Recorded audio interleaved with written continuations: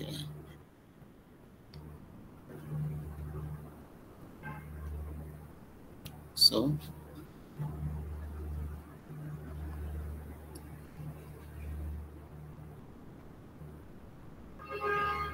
So today we'll be looking at effective communication skills in the workplace, the key to successful teamwork. It is essential for us as a team to be able to relate information clearly and concisely in order to avoid any form of vagueness in our discussion and ensure productivity and accurate implementation of assignments. So we'll be looking at communication, effective communication, communication statistics for this, for the first item. And the second item, we have communication, we have effective communication, emphasis on effective communication.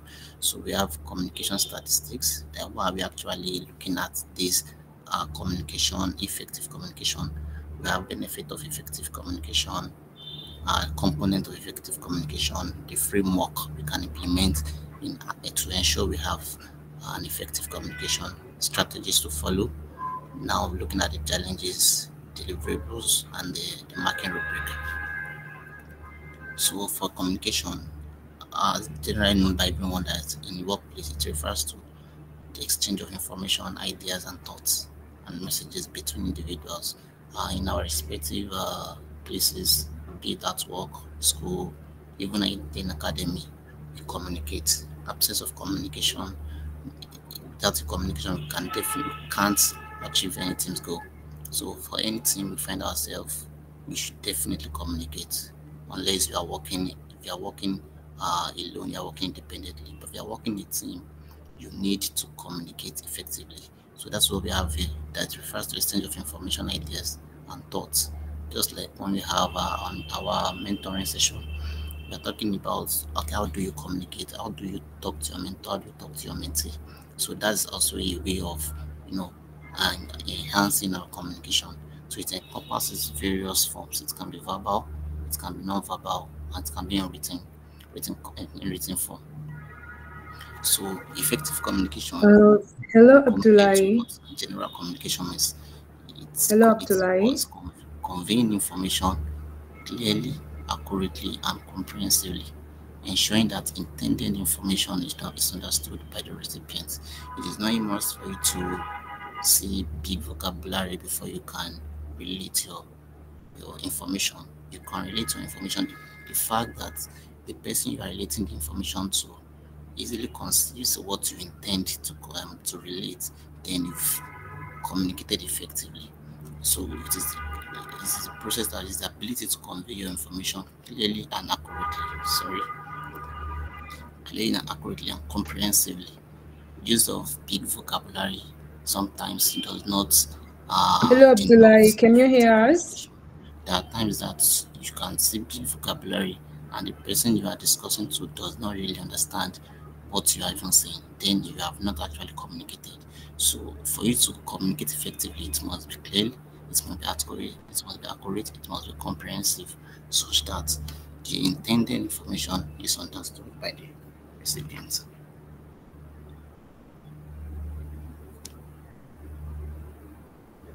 Can you hear us?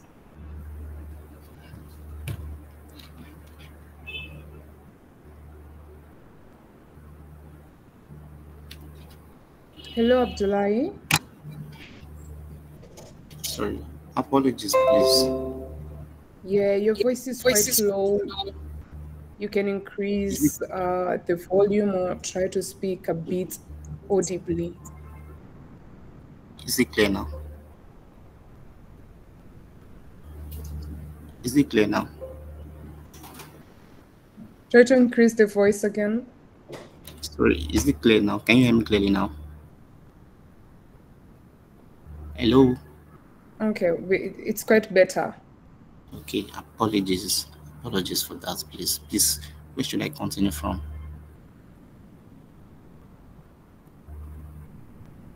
From the first slide.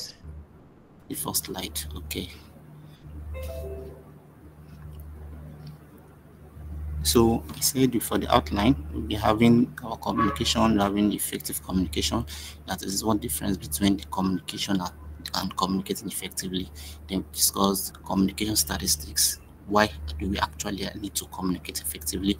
Then looking at the benefit of effective communication, look at the component, the framework we can utilize to ensure we have effective communication, strategies to improve communication, look at what to look like for today, our deliverable, and our rubric.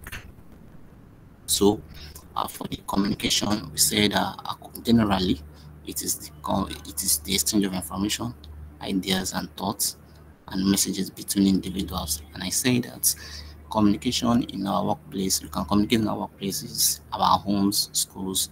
So anywhere we find ourselves, for us to relate with anybody, we have to communicate. So it can be verbal, it can be non-verbal, and it can be in written form. So as an employee, you should be able to communicate both effectively, both in written form and verbally. Effective communication compared to what general communication means, it is your ability to communicate clearly, accurately, and comprehensively to ensure the intended information is understood by your recipient. So if your the information you're intending to pass is not well understood by the recipient, the person receiving the message, then you have not communicated effectively. So it is not a must for you to use big vocabulary before the person you are communicating to understands what you are saying. But your ability for the person to understand this is what you are actually relating to the person, do this, then he or she knows what to do at the right time. So it involves not only transmitting information but also active listening, feedbacks, and understanding. So that's what effective communication means. Now, we are looking at communication statistics. If you look at what we have here, see that 25% productivity increases in teams with effective communication. That is, team that has effective communication, their productivity increases by 25%. Also, we have 4.5 talent times retention is generated with effective communication. When we say talent retention, it means that there are companies that uh, that keeps their staffs. Yes, they keep their staff. There are companies that lay off out of maybe due to ineffective communication, but companies that communicate effectively, that promote effective communication when they are given tasks are communicated effectively. Such company retain their staff 4.5 times compared to companies that give out tasks without giving them clear cut information about the task or not giving them the right information for them to achieve that task. So we have 86% employees cite lack communication as a cause of workplace failure. That is, a company that fails due to one reason or the other. If you look at the root cause, there is high possibility, there is high chance that they lack communication. Please, Daniel, you want to say something? Please unmute so I can speak.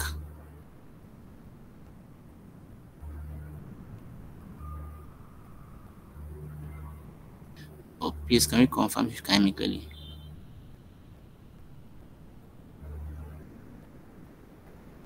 Okay, thank you. Let me continue then. All right. So, looking at this, 97% employees believe communication impact their task efficacy on daily basis. So, if you are given a task, just like the way we are giving you challenges and we are giving you all the needed information you need to complete that challenge, then that is also a means of communication. So if you find yourself in a team and you are given a task and the task is communicated to you effectively, then it means that this status is saying that 97% employees, when their tasks are communicated to them effectively, it increases their efficiency. So look at this: 28% of employees point out poor communication as a reason for breach deadline. So which means that some employee that if they are not if they didn't get the right information about the task they might not be able to meet the deadline for that task. So for you to communicate, when we get to the framework you need to utilize for you to have effective communication, you will understand better why this particular statistics is there and how you can also ensure you communicate to your fellow employees effectively. So what are the benefits? When you communicate effectively to your partner or to your coworker, you tend to have clear direction about your project. It improves communication. So if we on Slack, we also notice that there are times that when you communicate to someone, just let me use your mentor, your peer mentor as an instance now. So when you have a relation, you communicate clearly. If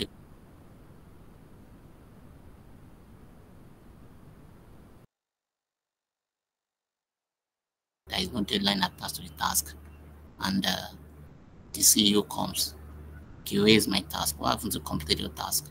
Then you feel, well, sir, I thought you said, I thought it was like an open task. It might not be.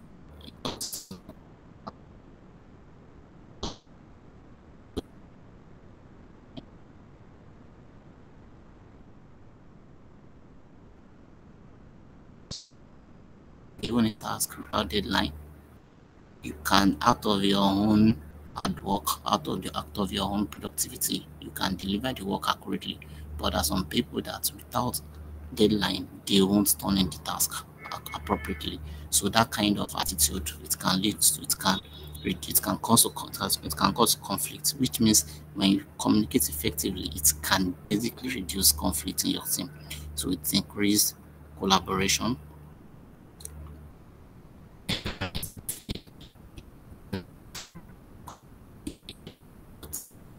When you are in conflict, then you should definitely have a positive work environment. If you're giving me a task, after that you have to submit this task at this hour, I have to work towards the hour. What are the things I need to do?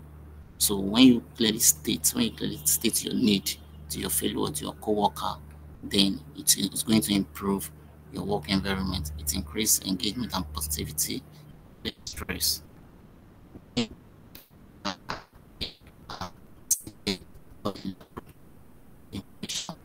You don't need to go through the stress of I don't know what plan needs me to submit. I don't know how it's going to feel if I do this today. So at the end of the day, you ensure that at the end of the day, there'll be back and forth in achieving that task. But if your employee have actually given you, okay, I need to do this deadline, these are my key point indicators in your task. So then it will be easy for you to go through your work without any stress. So that explain what we mean by employee retention. So these are the key components of effective communication. We are talking about clarity. When you communicate, ensure it is clear to you. Look at, okay, put yourself in the shoe of the recipient. What I've communicated, is it clear enough for this person to understand? Don't assume. Try to make it clear. Active listening also is a form of having effective communication. If you are discussing with, just like your peer mentoring session or challenge, you you are in the role of a mentor, you're in the role of a mentee. So which means as a mentor, you should be able to offer active listening to your mentee. And for a mentee also should be able to listen actively when your mentor is talking to you. So empathy is showing your concern when you want to discuss, when you want to communicate. You don't need to talk with a very harsh tone. You have to empathize with who you are communicating with. Then you should be able to give feedback also. So feedback is, you are given a task, you should be able to give feedback on the task assigned to you. So this is the framework for you to have effective communication. Allocation, that is, who are you assigned task to. If you are in a position of a team lead and you have four to five engineers, let me say data engineers working in your team, you should be able, don't just say, okay guys, do this. You should be able to assign, okay, let's assume Pascaline is in my team. I can say, yes, Pascaline, I want you to do this. But if you are throwing a task directly to the team without assign it to a specific person, you might not be able to. They might not be able to get the work done, hoping that someone else will have taken the responsibility to do the work. So you should be able to assign directly to someone. So that is the who, the allocation of task. Then how the workflow. Okay, how do you do the task? Given it, this is actually relative. It's actually relative because there are times that for the how, it is based on your own experience that you know how to do this. Just like an academy gave you a task, they'll give you the how, or you be the one to dig deeper to ensure the how is well implemented. So the action, what? This is very, very essential. After knowing who you are assigning the task to, what am I supposed to do? What the word should be clear and concise. This is what I need you to do. It has to be clear, unambiguous, and concise. The due date is very essential. Just as I've said earlier, you must give due date. Okay, I want you to submit your report to me latest tomorrow 2 p.m. That is an exact date and time. So don't assign task without having a due date. You might not get the task you assigned to the person done. So you must have a when. Then the tools. I want you to write the reports using Google Doc. That's like what where that is the tools that is have specified the tool you need to use. I want to do so with maybe with Kafka. I want you to build a database with Postgres. So that is the what. That means you are giving it what a way. That means you are assigning it a tool to that particular task. Then the goal. There are times that if we know the goal for assigning it for completing a task, we tend to take such tasks so serious. So you should know the goal that you can state, okay, do so. Then why? You can just say, okay, for us to be able to meet this so, for us to be able to achieve so. So that's like what the goal. So this is like a framework you can always employ, and it is not a must for you to use everything in a company. You have to be what the ones that are essential that you can't do without is this what, when, and who. But for the way that so there are times you should be able to know when you are supposed to use this and when you are supposed to use this. But for this what, who, for this who, what, and when, you should be able to. They are very, very important for anything you want to communicate with your team. Now, as said by Jeffrey Morales, he said, communicate in a respectful manner rather. Don't just tell your team members what you want, but explain to them why. So this is not peculiar to team leaders alone. Even as a team member, if you have a coworker as a team member, you should be respectful in the manner in which you communicate. And also when you are communicating, don't just tell them this is what you want. Be very concise, okay, such that the person knows what you want. If you don't communicate effectively, it might later affect the outcome of what the person is going to come up with at the end of the day. Then that should definitely affect your productivity, to definitely waste your time. So strategies, you have to encourage open dialogue to improve communication. You have to encourage open dialogue, that is, create an environment where team members feel comfortable sharing thoughts and ideas, just like having a roundtable meeting. Such that, okay, just throw a topic, listen to everyone, let everyone communicate, just like an open dialogue. As a team member,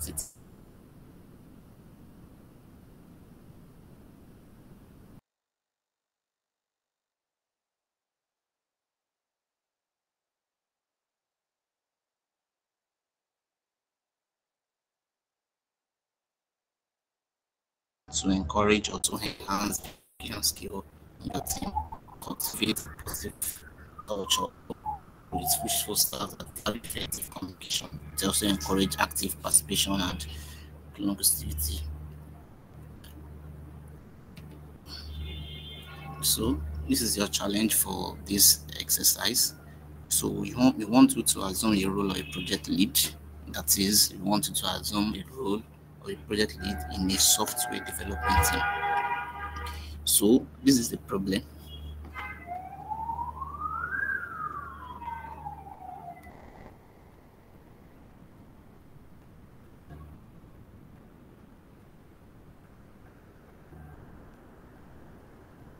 Sorry, please, can you guys hear me clearly now?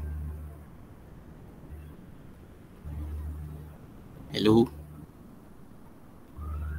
I just saw a Sheto's message. Oh, yeah, that's okay. So do I need to repeat any of the slide? Please, do I need to No, repeat? it's okay. But it was too low. That's why we want Is you it to clear now? increase the voice. Yeah, no, that's okay. But do I need to repeat any of the slide? No, it's okay. All right, Yeah. thank you. So for the challenge, so you assume the role of a project lead, then you have in a software development team. Then these are the challenges that you have. That in your team, there is less interaction within the team. That's one of the first challenge. Secondly, team diving away from the technicalities without clear plan. That is from the when you have a project at hand, your team is diving away from what the actual technicalities are without any clear plan. Also, for the third one, team is unclear about what they need to achieve. That is, there is no clear goal or clear objective. And the fourth one here is your team members are working alone and do not share what they know. They are working independently without knowledge sharing. So those are the problems you have in your team. And these are the deliverables we want to get from you. We want to create a six slides PPT. We want you to outline the communication issues in that scenario. That is the scenario painted there. We want you to outline what could be the issue that you have in your team. We also want you to explain each issue, each issue potential impact on the project. That is when let's assume you highlight or you mentioned 4 issues or 5 issues, for instance. We want you for each of those issues, we want you to explain to give us the potential impact of that issue on the project, and we want you to provide a detailed plan action to address those issues. Those are the deliverables we want to get from you. Then this is the marking rubric. This is the rubric we want to use to analyze, mark your submissions. We'll be looking at identification of communication issues. We'll be looking at, okay, how were you able to identify the communication issues, what the issues are. We'll be looking at impact analysis. That is the impact of these issues. That is the analysis you've made. How cogent are they? We'll be looking at those impacts, those analysis. We'll be looking at your solution proposals. That is, after identifying these issues, what are your solutions? We'll be looking at communication improvements, clarity and organization of your submission. That is, maybe how do you format your how do you organize the issues you've highlighted, your analysis, the solution you're providing, how clear are they? You'll be looking at clarity and organization. Then lastly, you'll be looking at the grammar and your words and your language. So that's the marking rubric we'll be looking. Then thank you. So before I give floor to ask questions, everything I've highlighted in this slide, so we have them here also in this. So the submission date is on Saturday, December. Sorry, this is a mistake. Sorry about this.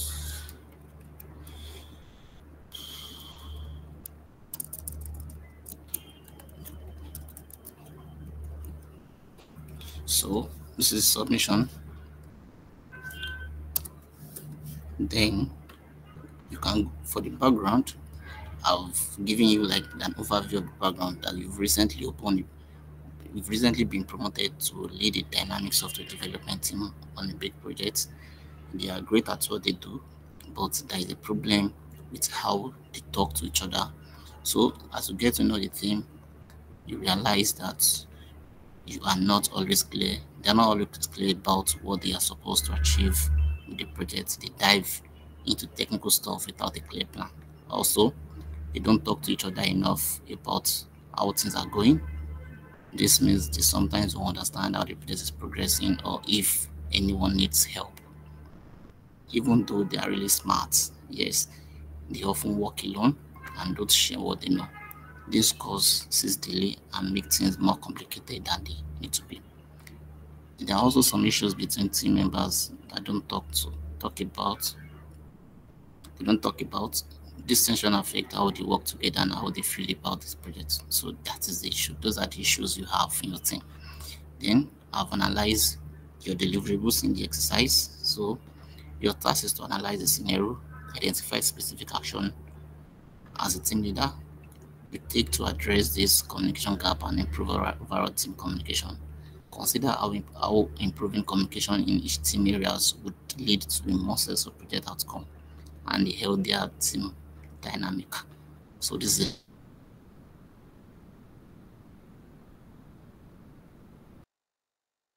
Slack. If you have any message, you can reach out to myself or Pascaline. Then you have your marking rubric here, which I've explained.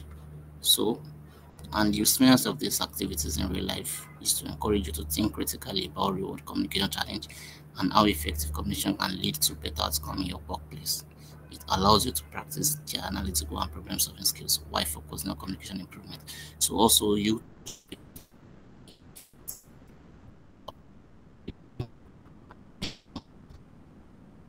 So I think that's all I have for you. So if you have any question or any clarity, you can kindly unmute yourself and talk.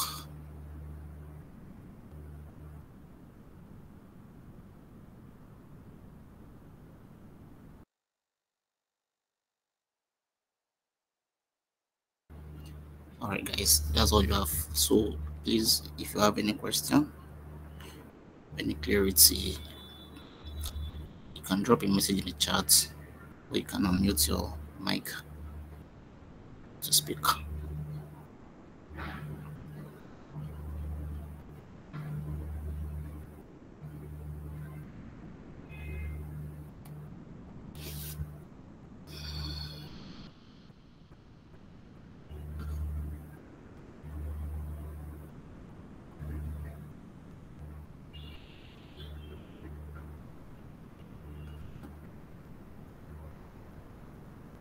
So guys, please let's ask questions.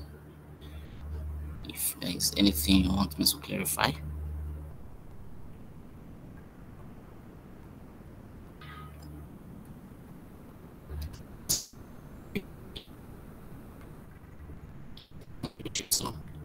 So Pascaline, do you have any input? Okay, hello everyone. Thank you, Abdullahi, for delivering the session.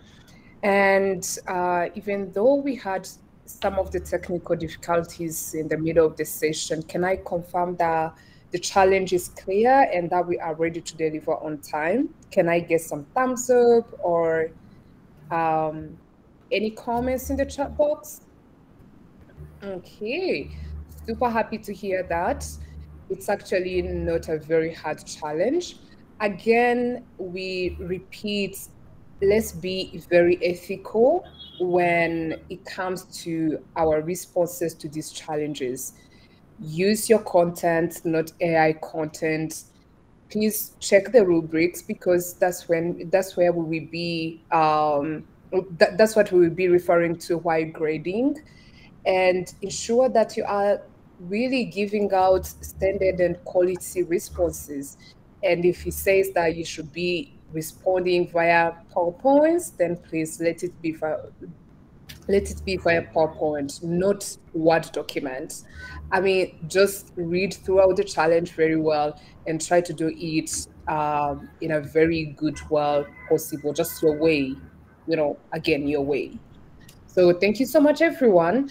A little announcement about tomorrow for the trainee-led conversation.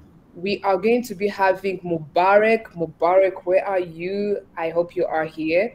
Mubarak Hussein is going to be the one delivering tomorrow's session. It's an interesting one, really interesting one, and I look forward to have you all attending and listening from him and learning from him, because that's how we grow, by supporting each other throughout these trainee-led conversations.